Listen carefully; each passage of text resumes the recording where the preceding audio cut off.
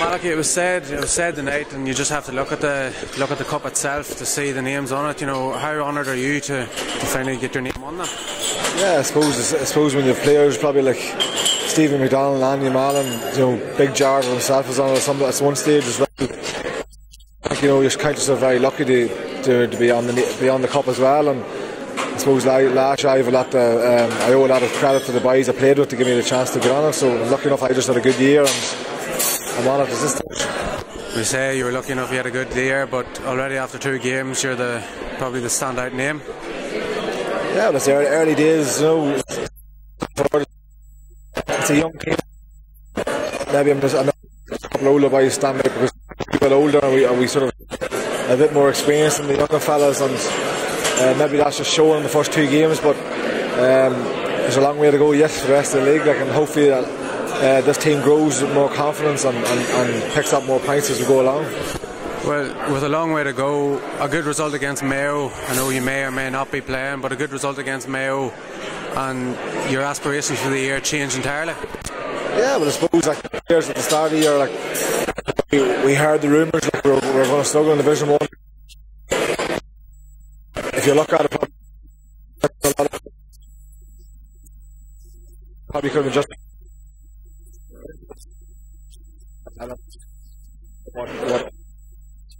sorry. Big.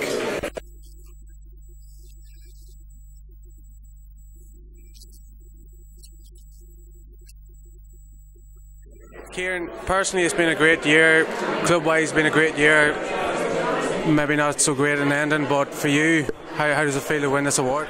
Oh, it's great to win this award here tonight. Like, it's probably 5 years hard work. I'm not going to tell you my age, but yeah, it's great to get an individual award. Like, and you know, I couldn't really possibly do it without. I know it's an old cliche, without the team to have with me. Like, I know I only do the end product, but they're working hard out the field, like getting the ball into me. So I probably do the handy part, just kick the ball over the bar. So probably dedicate this here probably more so to my teammates than to me. Like, so it's been nice now. There've been some great performances, but this year for you and in the championship especially. But what's really stood out for you? What performance?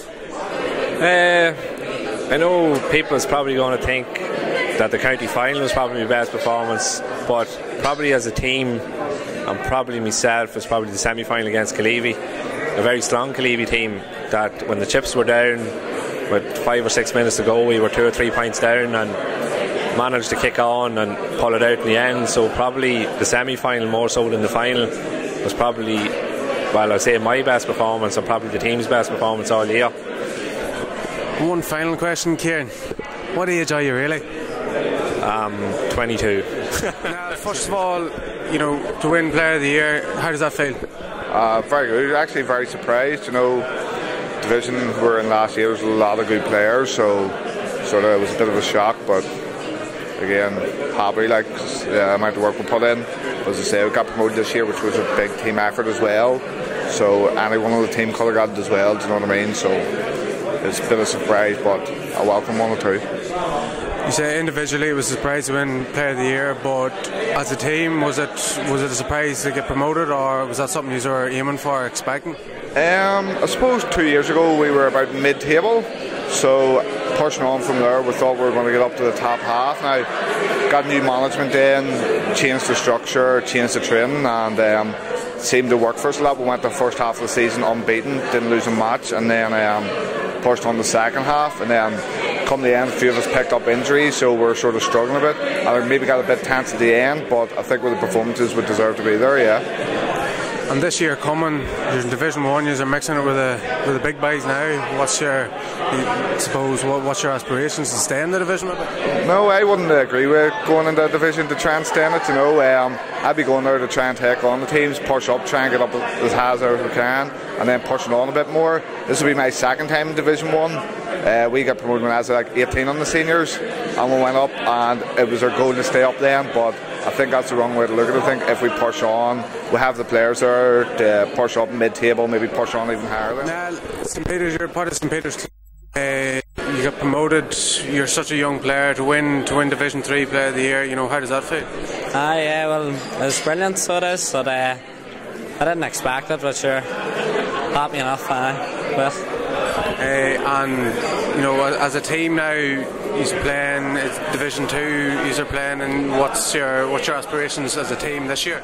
Well, we're hoping to definitely stay up and be in the top half anyway of Division 2 this year. We played Intermediate Championship this last couple of years, so we should be well fit for it, and we've been training away here for the last couple of months, so we'll be hoping to do well, get a good start in Division 2 this year.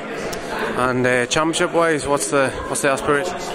Just take it as it goes and hopefully build up a bit of momentum towards the championship, and with a tough first round draw against Shane O'Neill, so if we can get past that, we'll just take it from there, game at a time. New division, aspirations individually must be I get player of the year again. Aye, why not?